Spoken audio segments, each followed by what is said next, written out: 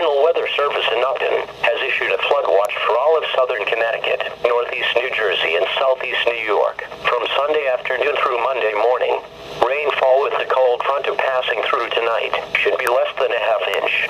This front will then stall just to the south on Sunday and serve as the focus for heavy rain Sunday afternoon as an intensifying coastal storm moves northward and transports considerable Atlantic moisture along with it. Rainfall with the coastal storm will begin Sunday morning and become heavy at times later Sunday afternoon. The heaviest rain should occur during the first half of Sunday night in the New York City metropolitan area, western Long Island and the lower Hudson Valley, and overnight Sunday night in southern Connecticut and eastern Long Island, with hourly rainfall rates approaching an inch per hour in the heaviest rain bands.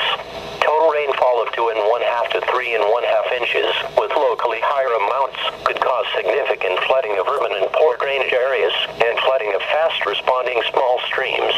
Hard, dry ground due to lack of recent rainfall, and storm drains that have not yet been cleared of winter debris, may actually contribute to additional runoff in these areas.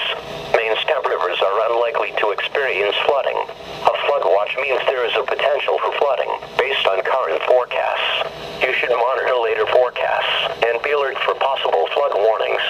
Those living in areas prone to flooding should be prepared to take action should flooding develop.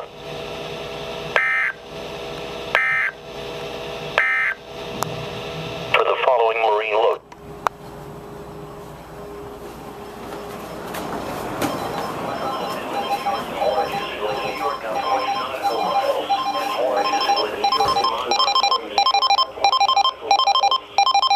Still hanging on this along the south shore of Suffolk County.